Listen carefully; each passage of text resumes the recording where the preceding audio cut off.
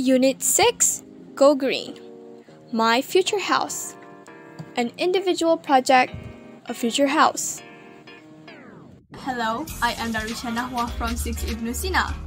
I will be presenting about my future house. It is a project about making a house out of recyclable materials. The name of my house is Butterflies Estate. The origin for the name is from the butterfly decorations from around the house. The house is made out of three main materials such as paper, cardboard boxes, and wooden skewers. The reason why I chose the said materials is because these materials are easily found. Secondly, I chose cardboard boxes as the main base for the construction because it is much more durable than paper. Therefore, it is more suitable to use as the building foundation. Third, since I have a lot of leftover paper scraps from past projects and scrapbooking, I got to reuse the paper instead of throwing it away. The main structure consists of three individual boxes combining to make a building.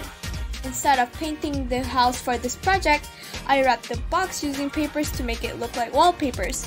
Next, I decorated the inside of the house. I made a room to make the house more cozy and home-like. In the room, there is a bed made out of a small box wrapped with paper and its legs made out of wooden skewers. There is also a small desk. It's made with a small piece of cardboard with skewers attached as its legs.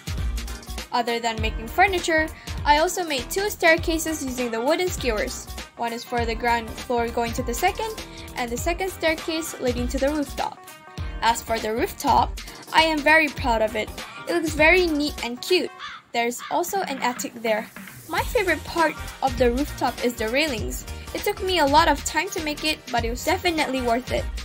Lastly, for the decorations, I used leftover paper from previous projects and the remaining wooden skewers to make a tree. I also made butterfly origamis to make it prettier and colorful.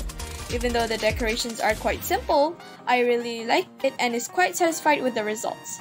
That is all from my presentation. Thank you for listening.